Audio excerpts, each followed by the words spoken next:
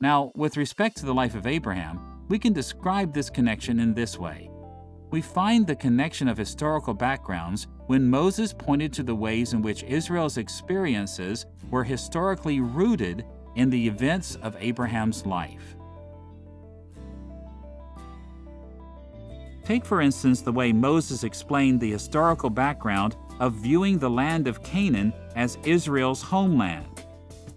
You'll recall that a number of times during the Exodus, the Israelites wondered why they had to go all the way to the land of Canaan. Why would Moses not allow them to stop short of entering that land?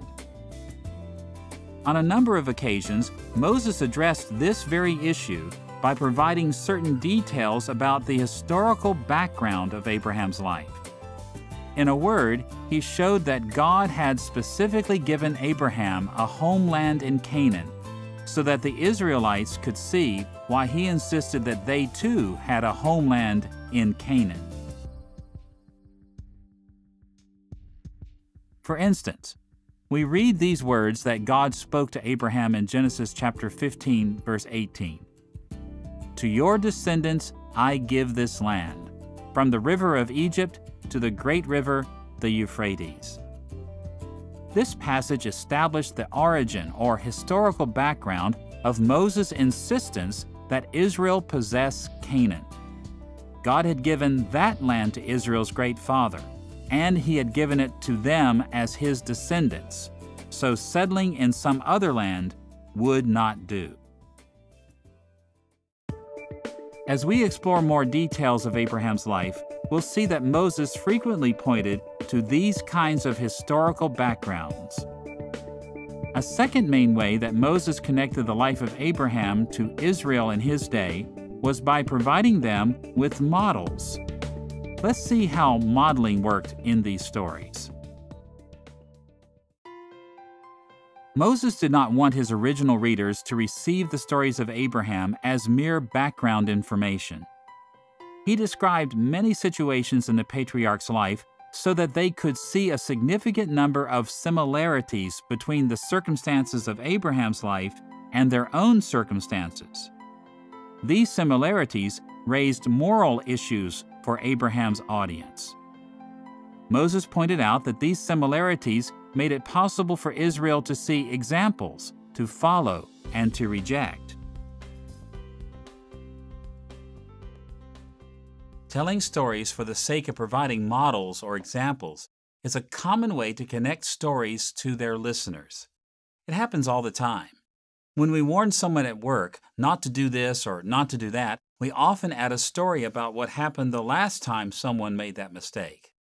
If we're teaching children why they should work hard in school, we often reinforce instruction with stories that give examples of people who have great success because they worked hard in school. Moses often did the same thing to connect his stories about Abraham to his original Israelite audience.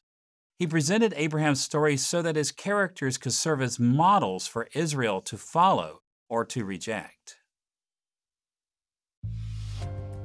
Consider, for instance, how Moses exhorted the Israelites to boldness against the threat of the Canaanites who occupied the land of Canaan.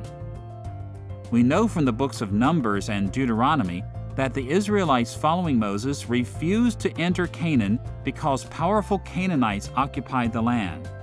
Their hearts were full of dread because the Canaanites seemed to be an invincible foe. In Deuteronomy chapter 1, verses 26 through 28, we read these words of Moses to the tribes of Israel. "But you were unwilling to go up.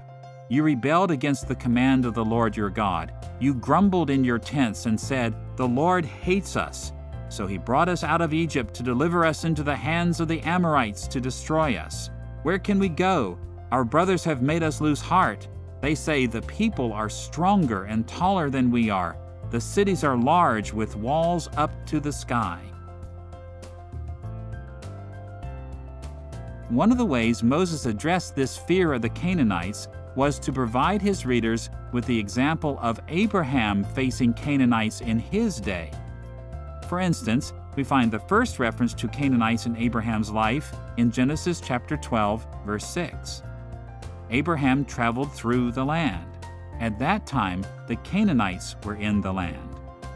And in a similar way, in Genesis chapter 13, verse 7, we read these words, "The Canaanites and the Perizzites were also living in the land at that time."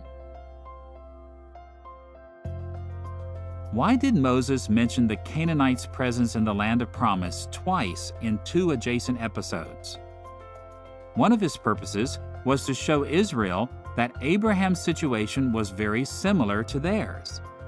Canaanites were in the promised land in Abraham's day, just as they were in the days of Moses and Israel. Yet Abraham believed the promises of God and went forward boldly into the land occupied by Canaanites. In this way, Moses encouraged his readers to imitate Abraham's boldness by trusting the promises of God and by going into the land even though Canaanites still occupied it. In this way, Abraham became their example to follow.